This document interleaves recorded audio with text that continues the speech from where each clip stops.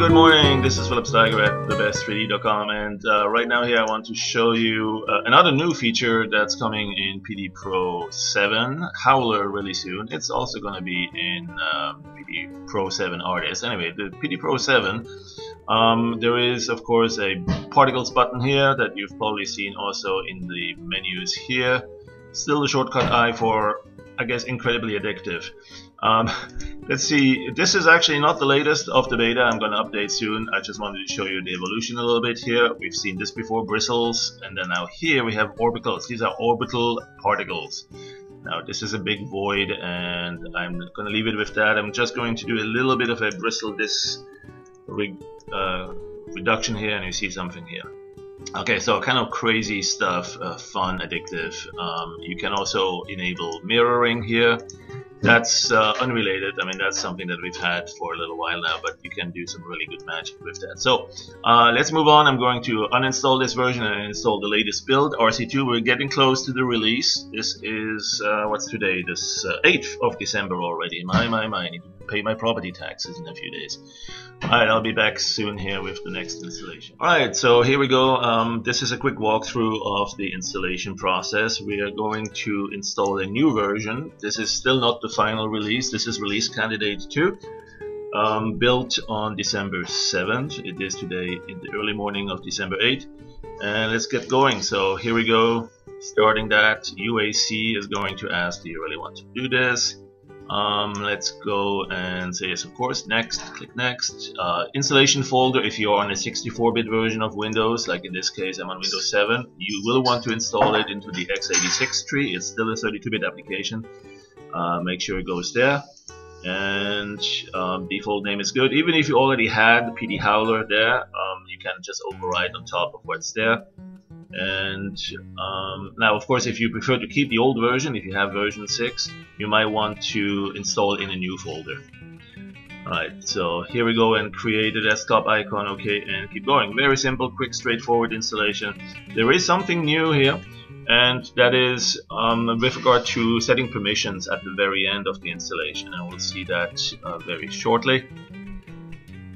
If you are experiencing a trouble running the program or even installing, there may be some clues on what you might want to do. We have the FAQ at thebest3d.com/dogwaffle/FAQ. Frequently asked questions.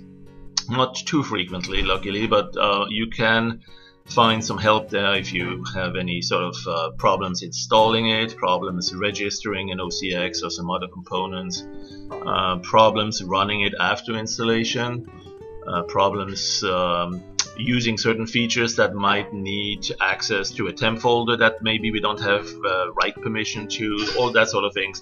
One of the easiest way to fix that is to force it into compatibility mode into Windows XP Service Pack 2. So when you go into the properties of the program, you can simply right click that icon and select properties and find the tab that's named compatibility. And in there you'll find a couple of options. One of them might be to let it run as administrator, but that would be the last resort. Most of the time you don't need that. You certainly don't want to disable UAC. It's a good protection. Keep it. But what you may want to do is run it in compatibility mode with Service Pack 2 on XP. Alright, so here's that last new option, is add the registry key. That might help it run a little bit smoother. But on some systems that still doesn't do it. I've noticed here, for instance, it doesn't. But that's okay, because the moment we've installed it, we can go and run it right here. And so at that point, we're good. And so now I'm going to show you the new version of the latest build, the RC Release Candidate 2, and the evolution of the Orbital Particle brushes, as you can see right here. So let me see if I can make this a little bit more convenient to see everything. There you go. Resize it to our screen capture size, and there we go. So we have the particle brushes. These we've seen many times over, right? Attached to the brush, and of course with that you do all sorts of grass and foliage effects. Then we got the bristle brushes, which when you enable, it will disable the particles and switch over to the bristle mode, and with those you can go and bristle over the existing image. And And you got all sorts of modes and presets for more watery, less transparent, bleeding in a little bit more. It's a great way to start turning a photograph into a painterly appearance. You can change the angle of these bristles and so on. And of course it also is very recognizing of what your tablet can do with regard to angle, pressure and so on. Now here is the new stuff, the Orbicles. Welcome to Orbital Particles. You enable that. I'm going to clean it. And I'm going to start with the default. Now here's an interesting one. First of all, you click one of those, you'll see some animation down here. This is kind of giving you an idea of what the cloud pattern is. This is painting in the cloud. Well, in a different way though. This is not the cloud in sense of the internet. This is a little cloud of particles that's contained inside a cube. And it's a 3D pipeline attached to the brush. So we actually have 3D particles inside the brush system here, and what we're doing with that is letting you change the brush size, make it a little bit bigger, and see some evolution. Here's the torus, here's a couple of others, two toruses that are kind of opposing each other, the yin and the yang, and then here we got a few more, and this one here as well. So now when you have these, let's say for instance the sphere, you paint with that, right? And it's kind of messy, but you paint with that over again and again, and it's still messy, no surprise there. But let's see what we would use that for. For instance, let's get the bristle count down to a really low number, let's say 25, right? And the radius, we'll keep it as it is. Mix the color bleed, let's do without, so we now have the lines just as they are. Alright, and let's say we start with something different. Let's say we render I don't know, plasma noise, that always works for space cadets. HSV, nice, beautifully colorful.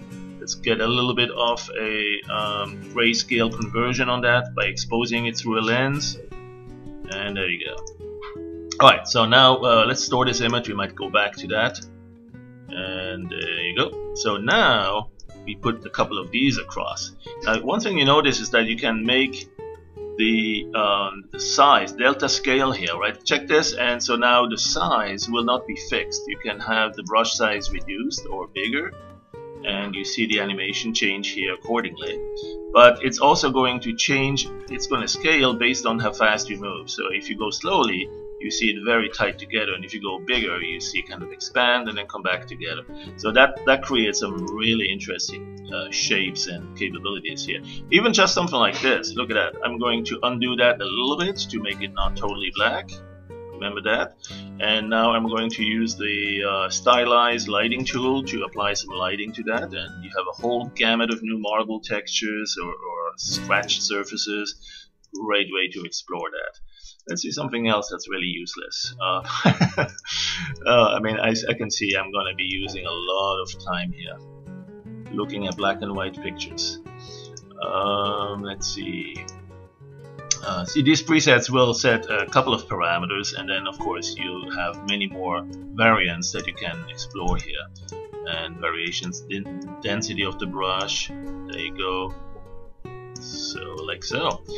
You know, for instance, one thing I find really interesting is you can make it look a little bit like these planets or moons that orbit around Jupiter, and they're like cracked with gravitational forces pulling around.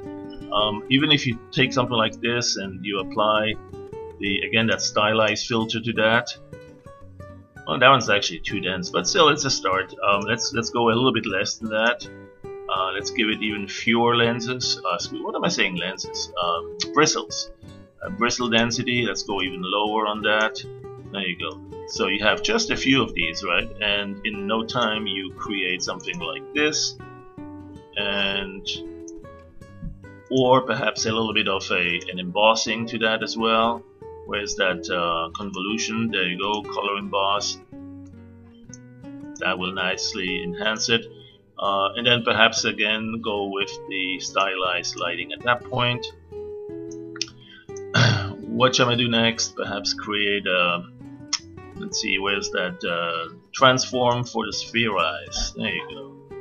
And so that's the idea. That's where you can start creating some planetary surfaces or other types of textures that look like they're riddled with scratches.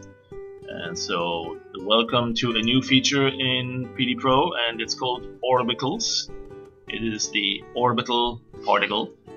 It's a 3D brush. It is a brush not to paint on 3D object. It is an actual 3D brush, meaning the brush system is pushing these particles through a 3D pipeline.